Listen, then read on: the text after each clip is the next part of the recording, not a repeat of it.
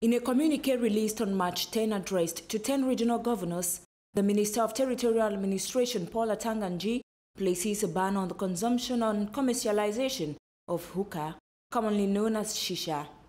The tobacco is smoked with a kind of long water pipe and very popular with young people aged 15 to 25 years. The decision follows recommendations from the Ministry of Public Health after a study published in January revealing that Chicha is composed of 2% of water, 28% of tobacco, and 70% of molasses. At the start of 2022, the Ministry of Public Health took measures against this substance. These included a ban on the import of Chicha machines, the closure of drinking parlors around schools, and the vote in Parliament of a law banning consumption throughout the national territory. The decision has already been taken by administrative authorities.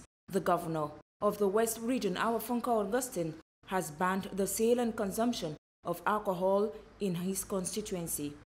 It remains to be seen whether the measure will be effectively applied, as Chicha is becoming increasingly popular among young people.